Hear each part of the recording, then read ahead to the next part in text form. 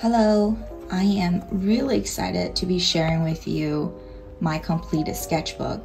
Not only is this the largest sketchbook, the thickest that I've ever completed, all my previous sketchbooks were kind of small, as you can see, in both size and in how many pages there are.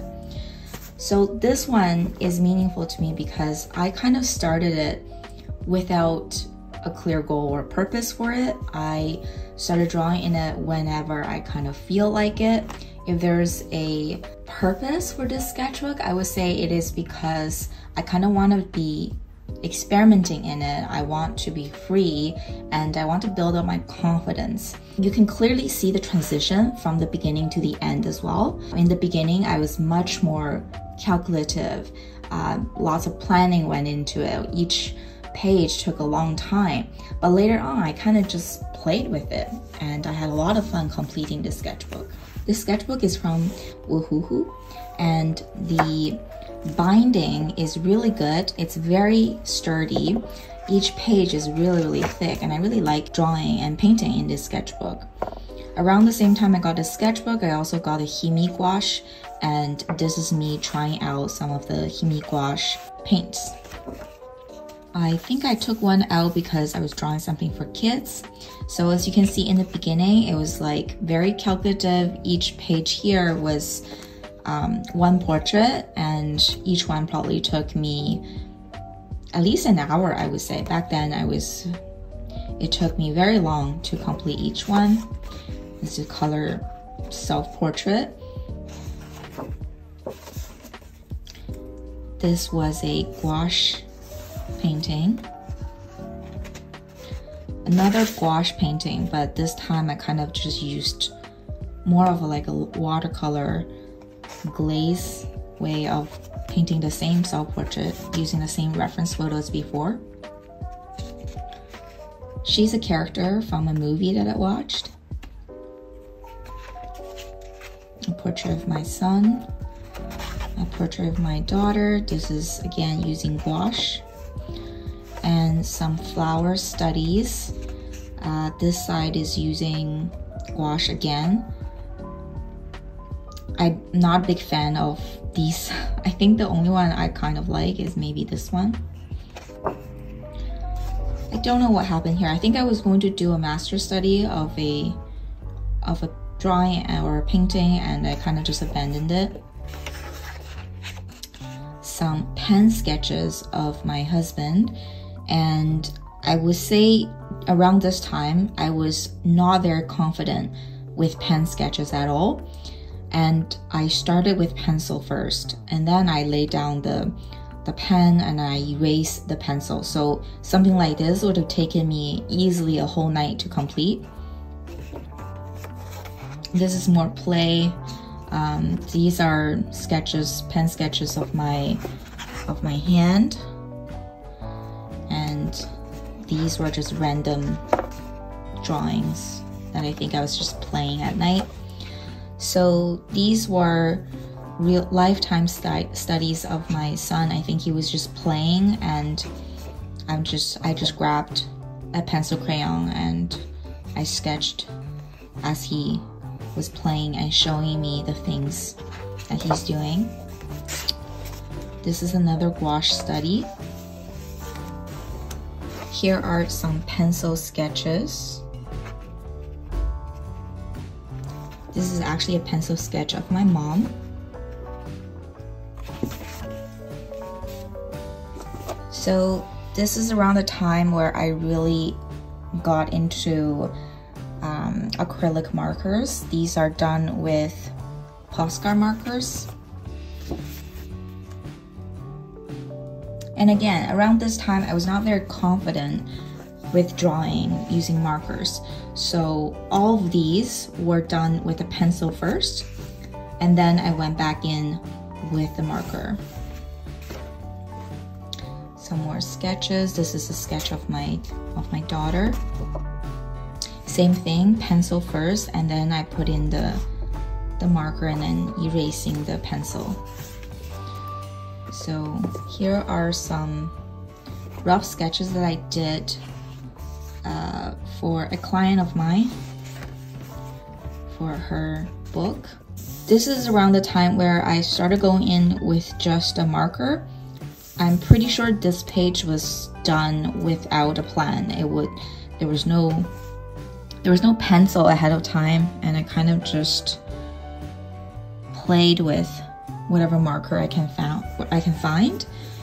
And these were 5 to 10 minutes per sketch, and it was from this website that had a timer, and every 5-10 minutes it would rotate and show you a new reference photo.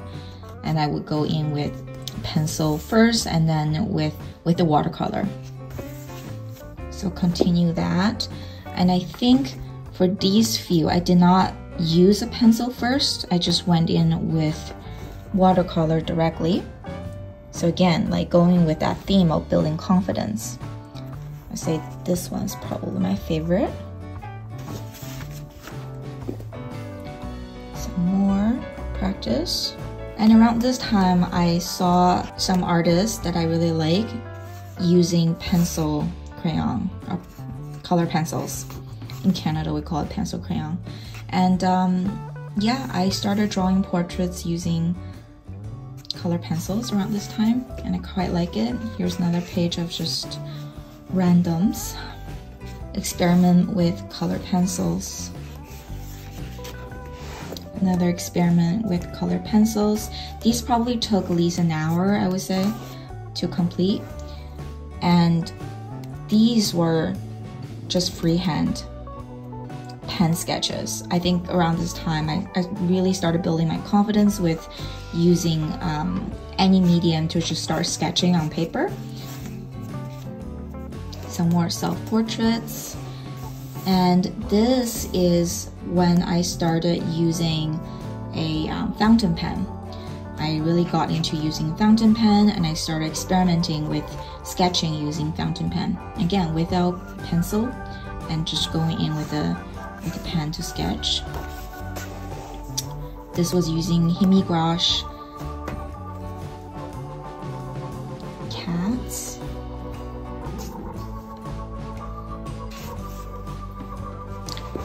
This is done entirely with marker. And I think the markers that I used are the Faber-Castell ink series, brush pen series. Some more color pencil sketches. It's quite dirty. I did not clean this.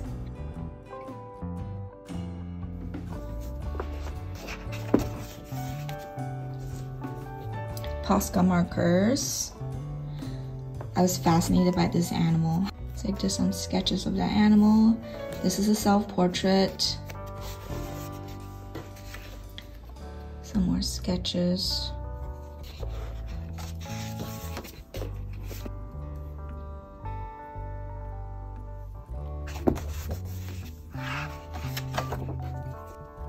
These are all using the Faber-Castell. Look how cute this little guy is. Movie. If you don't know where they're from, you're probably under a rock. These are fountain pen sketches. Back to brush pen. I really like this one. I thought it was very effortless, and I really like how peaceful she looks. Some more brush pen studies and fountain pen studies. Got really into drawing children around this time, as you can see. And more sketches. And back to pencil. So I don't know what it is about this sketchbook in particular, but all the pencils I've done in here, it doesn't matter if it's color pencils or just regular mechanical lead pencils, it stains so easily. More fountain pen. And then I pretty much got bored of fountain pen after this phase because they're very high maintenance, right? You gotta clean them and they dry out. So I went through a phase where I really enjoyed drawing with them, and I kind of just abandoned it. It's no longer something that I use.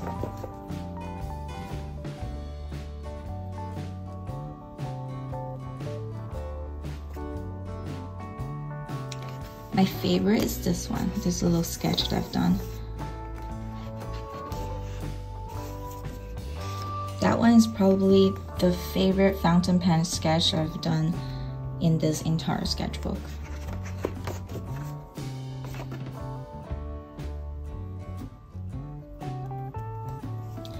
And then I took this sketchbook to go on a family trip. And here are some sketches that I've done during that trip.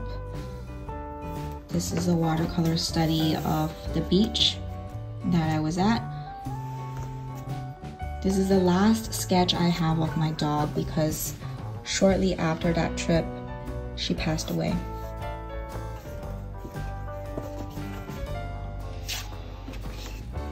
I was really inspired by some of the artists that I follow, and I started using mixed medium, well, mainly color pencils and some highlighters to draw portraits.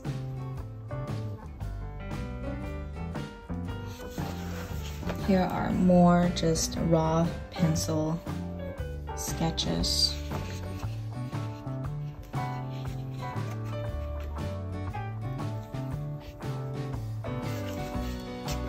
These were done by brush pen markers. I no longer kind of plan out what I want to draw, who I want to draw. I kind of just like start drawing. There's no pencil, there's no planning. I really build up my confidence that way. Here are a lot more of those kind of brush pen drawings. I really like this one.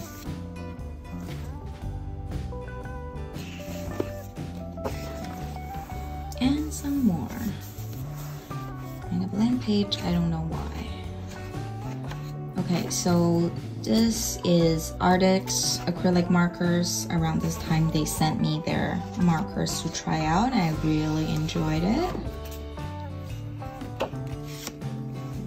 There are more drawings drawn with their markers. When I'm drawing with their markers, it really feels like painting almost, because there's so many color choices and variations. These are mechanical pencil with the colored lead. I really like this one.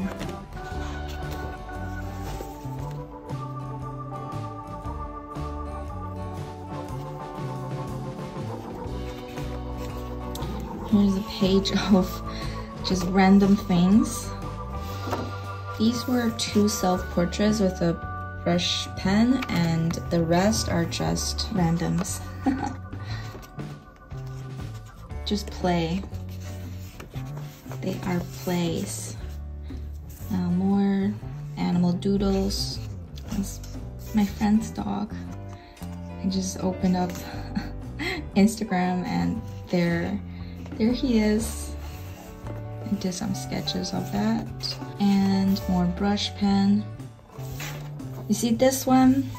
Just such an ugly drawing, but that's okay. One among many. I think the important thing about keeping a sketchbook and leveling up your confidence level with drawing is just that you have to embrace mistakes. You have to not care about the mistakes. If you made a mistake, so what? Who cares? Keep drawing. Like, draw another one.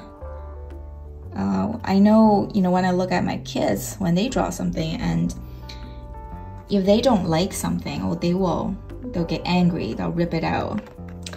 But,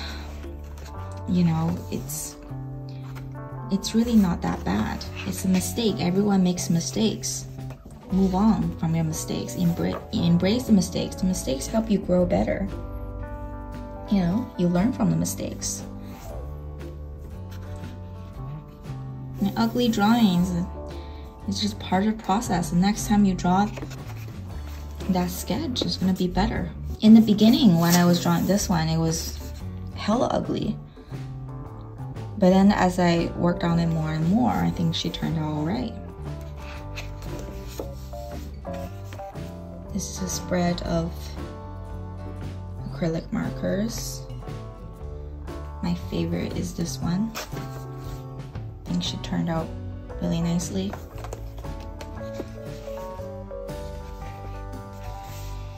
More doodles. I actually quite like this one.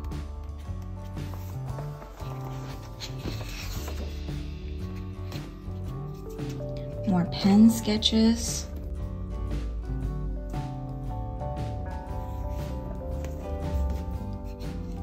Brush pen sketches.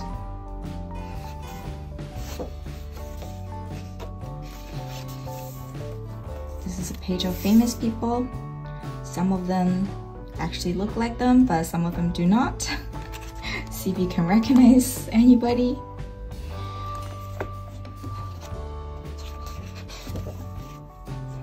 Acrylic marker portraits and pen portraits. More pen portraits. I think some of these I do some of this on the go. I might have done some of these while I was traveling. Yeah, I think I did. Some of this I was traveling and I brought the sketchbook with me. It was on the go.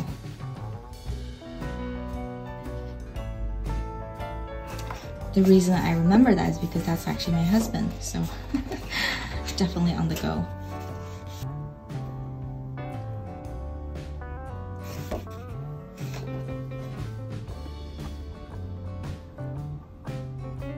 This is from a TV show.